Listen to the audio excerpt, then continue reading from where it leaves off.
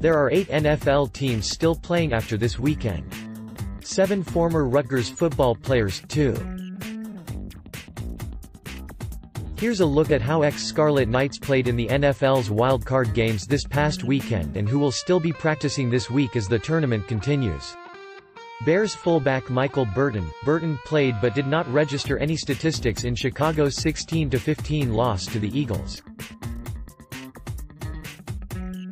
Philly will now play at the New Orleans Saints next Sunday in the NFC Divisional Round. Former Rutgers offensive lineman Caleb Johnson is on the Eagles' practice squad. Former Rutgers defensive tackle Sebastian Joseph Day and the Los Angeles Rams will host the Dallas Cowboys in the other NFC game on Saturday.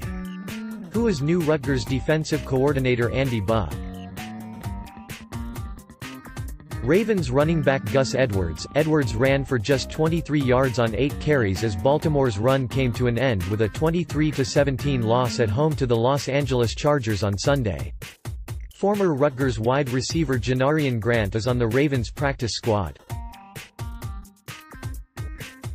Former Rutgers wideout Andre Patton is on the Chargers practice squad. They will play at the New England Patriots next Sunday in the AFC Divisional Round.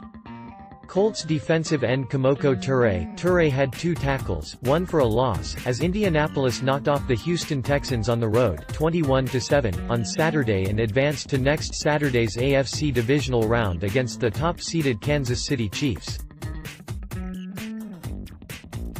The Patriots have 3 former on their roster, safeties Duron Harmon and Devin McCourty and cornerback Jason McCourty. James Cratch may be reached at jcratch@newadvancemedia.com. Follow him on Twitter at JamesCratch. Find NJ.com Rutgers Football on Facebook.